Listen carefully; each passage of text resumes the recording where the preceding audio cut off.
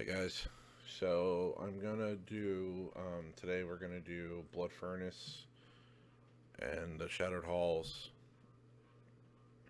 I figured I would start off by kind of showing you guys how to get there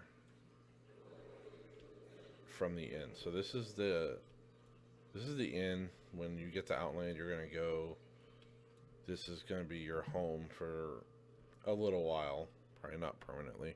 Honestly, I probably wouldn't even make it your hearth. Um, I guess it depends. If you're questing, this is definitely going to be what you're going to do. But if you're going to be dungeon grinding on launch, I wouldn't waste your time. It's stupid to do it there. You're going to go to Shatrath right after 61, I think. I think 61 or 61. You start doing like slave pins. Um, so but before you go to slave pens, you're going to want to go to Shatrath. And I would strongly recommend doing that a little bit on the early side. Again, this is using retail, so, take it for what it is.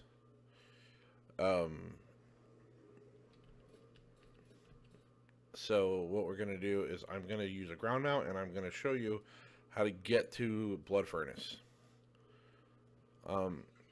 Shattered Halls. Now, just a quick side note: you don't actually need to do Shattered Halls until tier 5, SSC attunement. So you don't need to do it until phase 2. But if it's something that you want to do, like I'm going to be doing, obviously I'm going to do all the heroics multiple times, then I'll do a different video on how to get keyed there for that. It's very simple. It's a very rarely small quest chain. Requires a little bit of gold and killing Fel Reaver, which at 70 with like on retail, we could actually kite the Fel Reaver. Oh, I mean, you could literally solo him if you did it right. Like what we did is we would kite him over here, because there's a bunch of, you see where all these NPCs and stuff are fighting the Infernals. While they're killing these things, if you can get Fel Reaver to get tagged, they'll pull threat and they'll kill him for you. But again, it is whatever. You don't have to do that. Alright, so what you're going to do is you're going to leave Thrallmar, and you're just going to head straight up like you're trying to go to Ramparts, right? So the easiest method, I'm going to actually fly, but I'm going to do it close to the ground. You're going to come over here, go over, go up here like you're heading towards Honor Hold, and you're going to cut a right, and we're going to go all the way over here.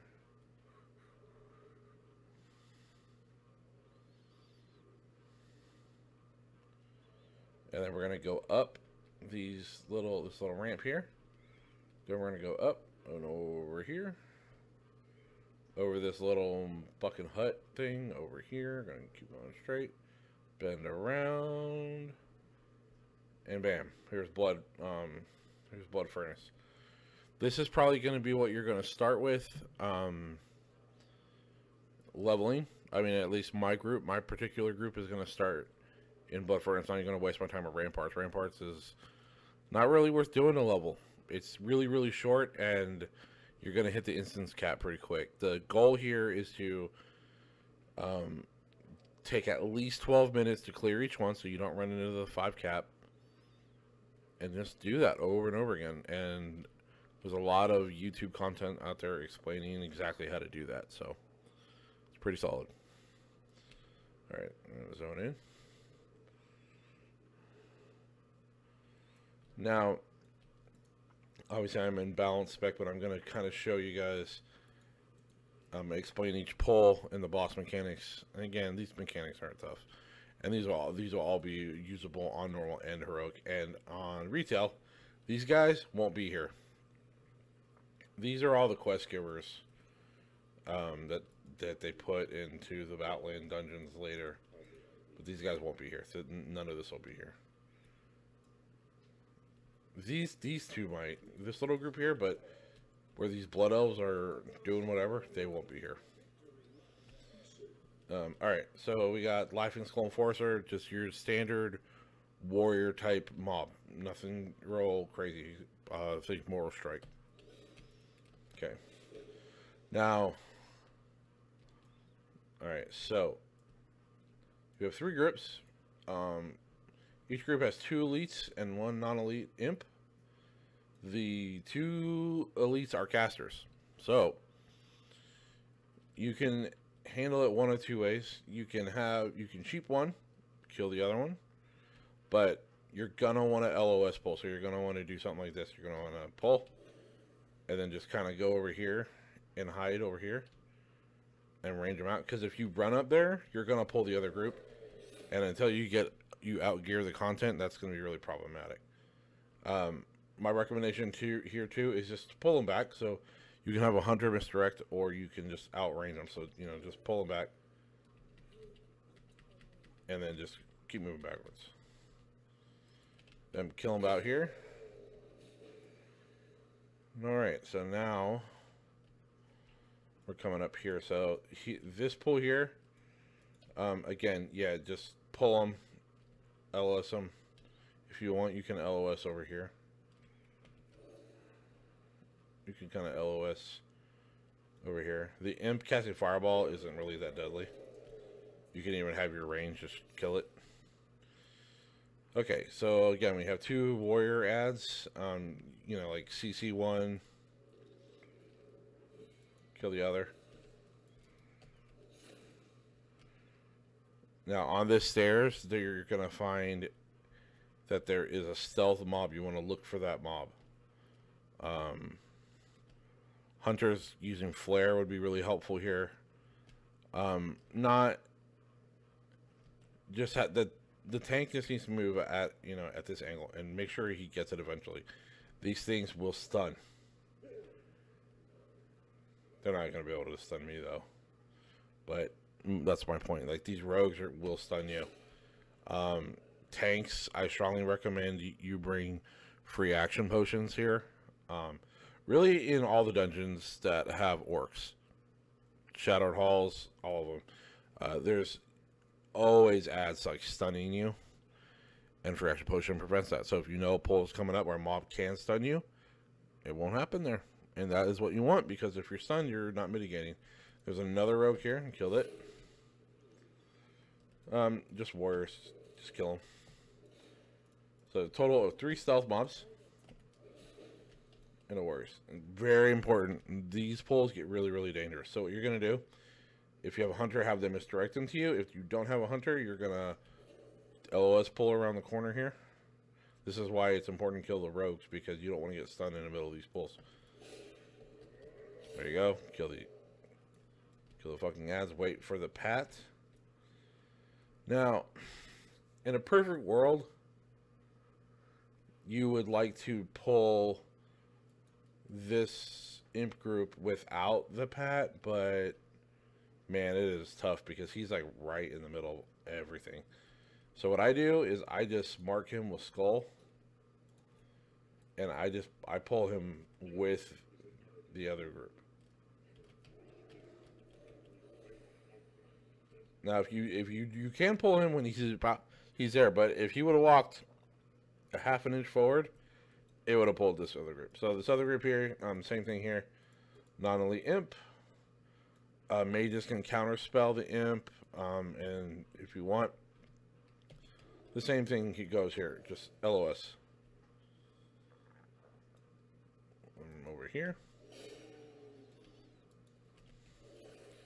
You really don't want to try to kill all those mobs at the same time. Unless you're a pally tank that is, you know, stunning the imps, it's really tough. So same thing here. At this part, you just kill them. Nothing real dangerous here. So the Legionnaires, they will charge. Nothing real scary here.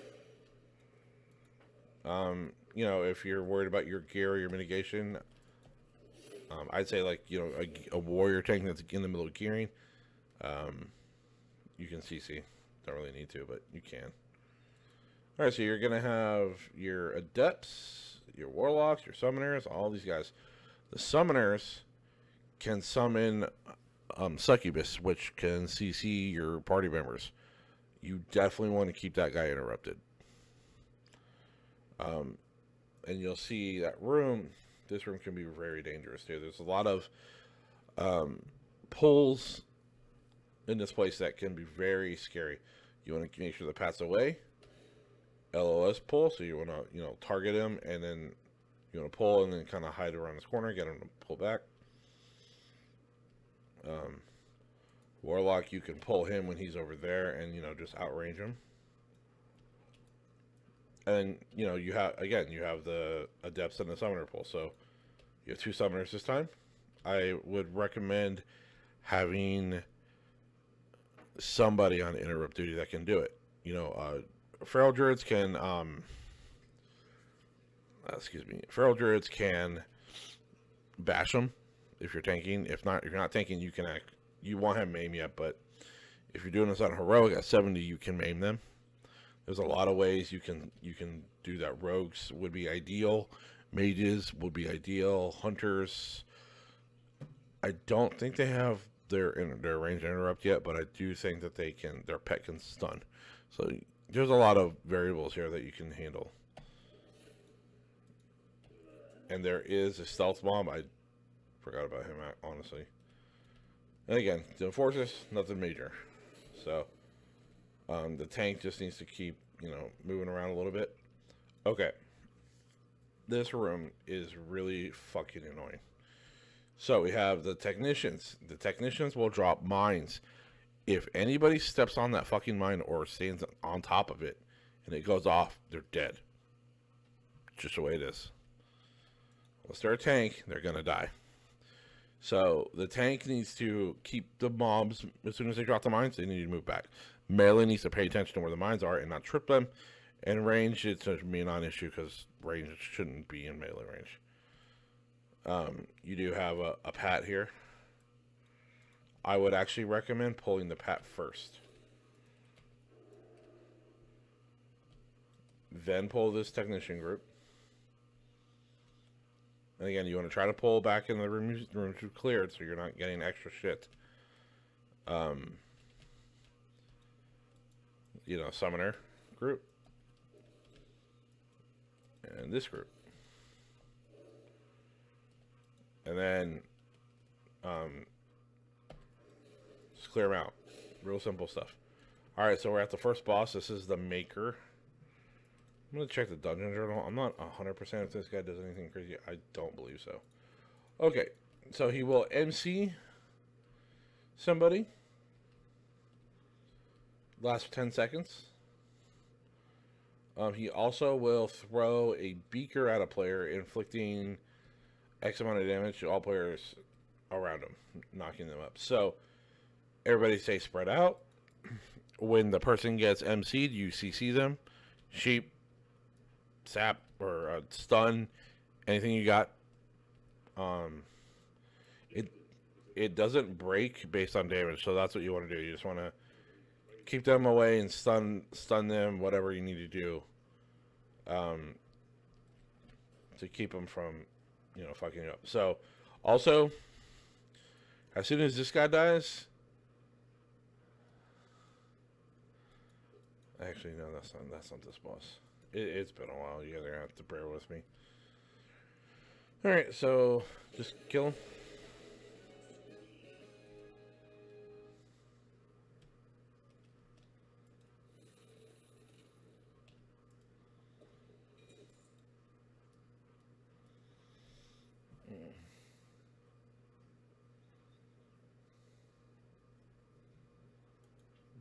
That doesn't actually drop in actual BC.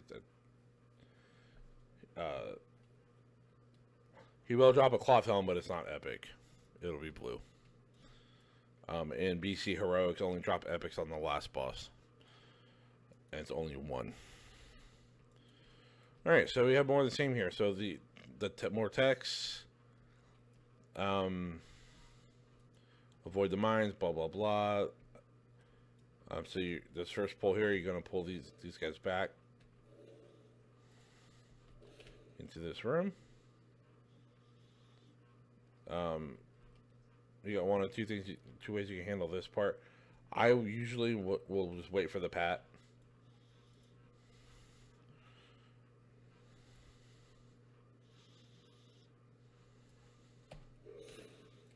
Okay. Come in here, there's a rogue. And there's going to be one at the end of the hallway too. Alright, same thing here. We're going to pull and LOS.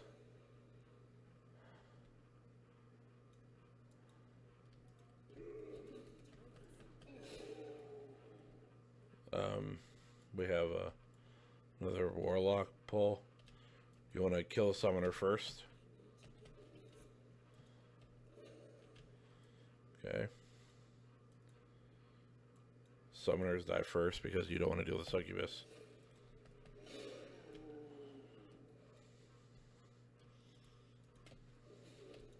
Pull them back before the pack gets here. If you can. Kill the pat. The pat isn't dangerous. It's just some... I mean, they're going to hit the tank hard, but they don't do anything abnormal. Beyond that. So we're entering the next boss room, but we need to find the rogue that's hiding in this corner.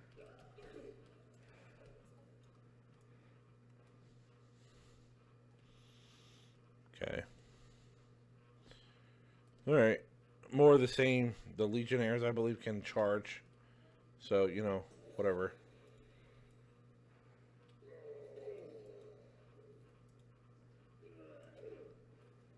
Technician, you know, in this pull, just watch the mines kill summoner first. You can LOS pull, or you're going to charge in because you don't have to worry about aggroing the rest. More the same, just kill them. That's 3 techs.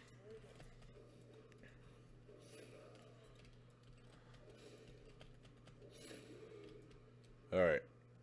So, this is going to be your first little gauntlet that we're going to end up dealing with in... we're also going to deal with this in Zolomon. So, what I mean by gauntlet is you're going to activate it, and you're going to have to kill some mobs before the next phase starts. So, when I pull this... each one of these little cage things are going to open. We're going to kill the mobs. Now, there's 3 per pack. So, warriors and druids, you're fine. Just use your warriors, use cleave, and thunderclap, druids, swipe. If you are a druid tank, what works best for me here is not to shift into bear form until the very last second and to use enrage. And you'll be fine. Pre-hot yourself, maybe. Get a little burst threat. You'll be fine.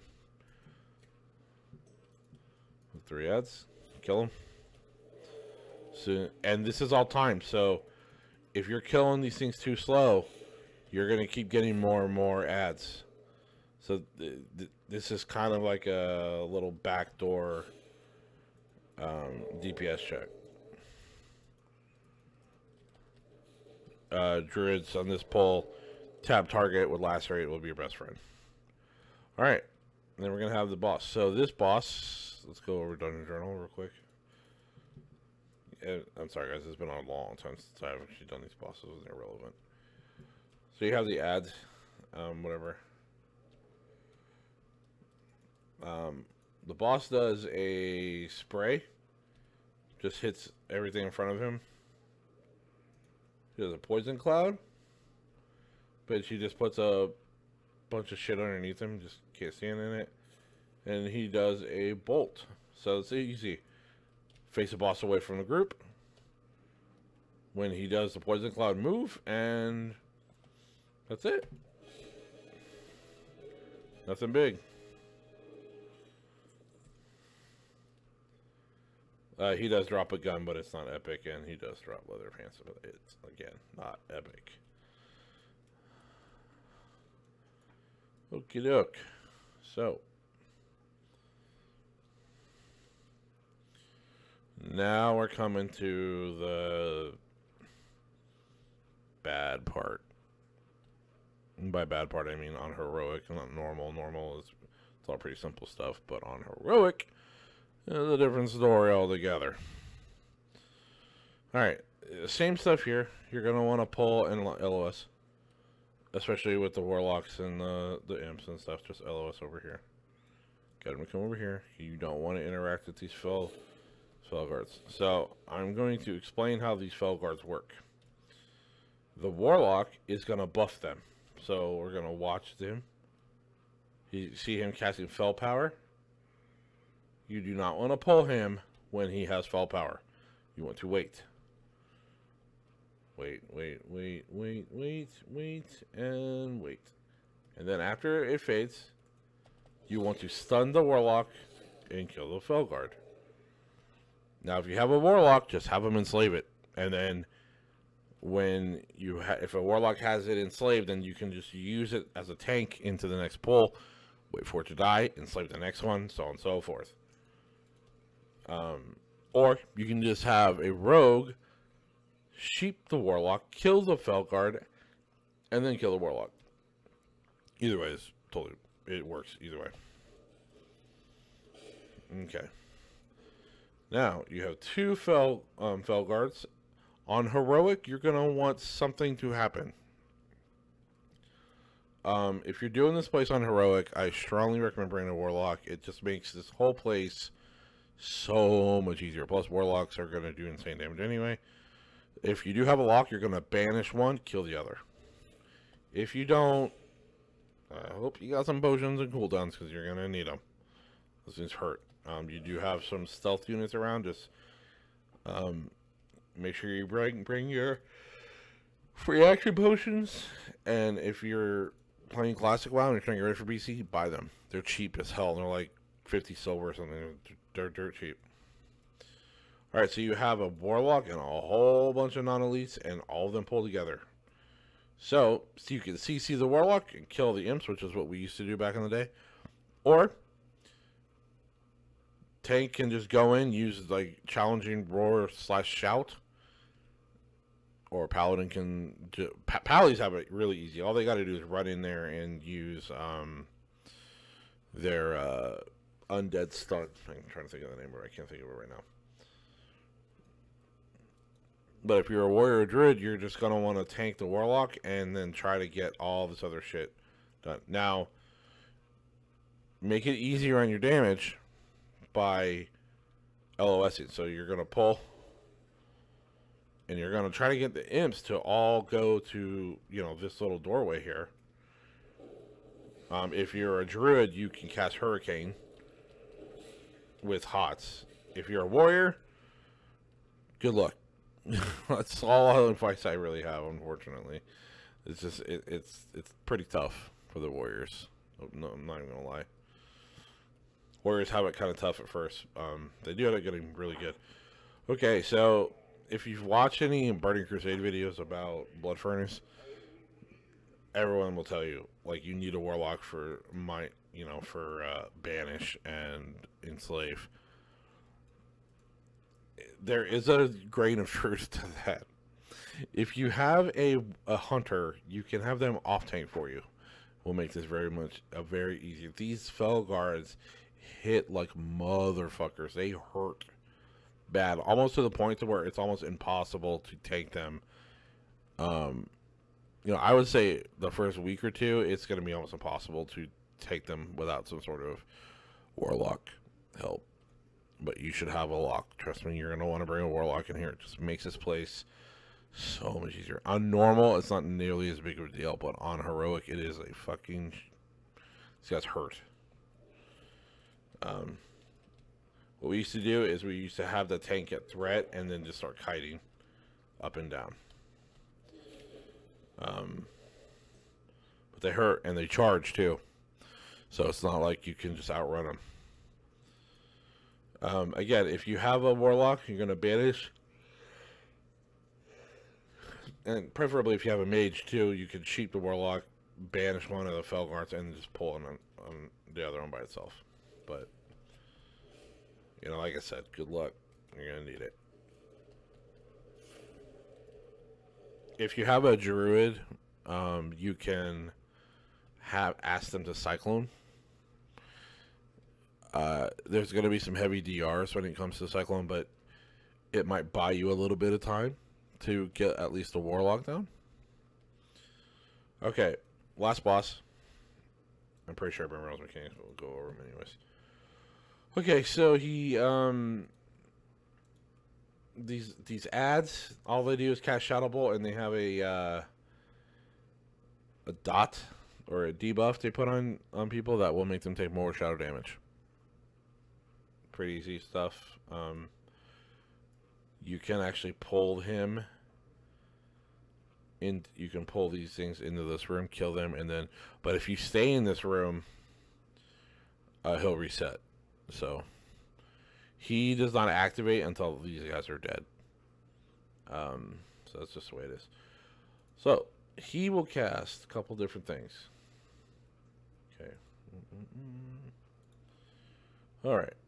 So he's going to cast Shadow Bolt Volley, which is, you know, terrifying, especially if people have the debuffs from the ads. Burning Nova. Basically, he's going to do this thing where he banishes himself, and he'll do this AoE. You just get away from him, let it happen, and then go back in and kill him. And he does this thing called Shadow Wrath. He just it's an instant cast, and he just does a bunch of damage to one person. Pretty easy stuff. The hardest part for this pull is honestly the ads. Given that tanks have a target cap, can be pretty challenging, but not too bad. So what you want to do is you pull one of the challengers, LOS them, just to get them out of, you know, like semi-close to, like semi-close, and then you're gonna want to just kill them. Yeah, you used to be able to do it. Blizzard obviously patched it. They didn't want it getting cheesed.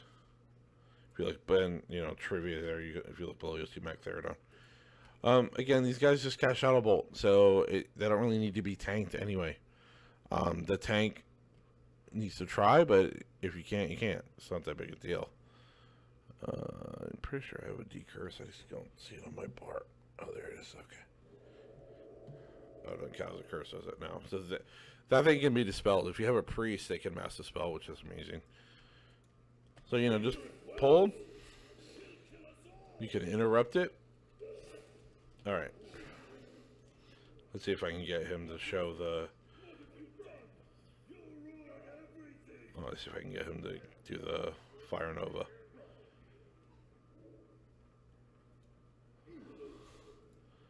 So you're gonna do the Fire Nova, just get the fuck away from him. And that's it. That's the boss. Really easy stuff. Alright. I think that helmet is that Super 1 Pally transmog you're using. Yeah, that thing's ugly as fuck. Ruby helmet adjust. You see prop paladins using that a lot at first. And that's it. That's Blood Furnace. I'm gonna call it for that. And next time I'll see you guys will be Shattered Halls.